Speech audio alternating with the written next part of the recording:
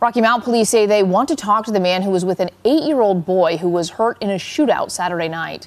Investigators say Arkeem Shields was waiting in a vehicle with the child at a drive-thru on West Raleigh Boulevard when Tiffany Vick confronted the 24-year-old man. Police say this sparked an argument which turned into a shootout. According to officers, Shields sped off, taking the 8-year-old to the hospital with a bullet wound to the leg.